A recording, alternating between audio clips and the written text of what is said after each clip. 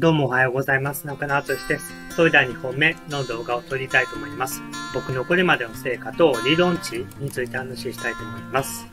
一応予想する前にもう1本撮りたいと思います。僕はまだ5頭しか当選してないんで、一応ロト6の5頭の理論値と比較したいと思います。ロト6の5頭がだいたい30回に1回当選するぐらいの確率らしくて、僕はまだ23回か4回買って5と3回だから、理論値と比べても結構ええんかなって思うねんけど、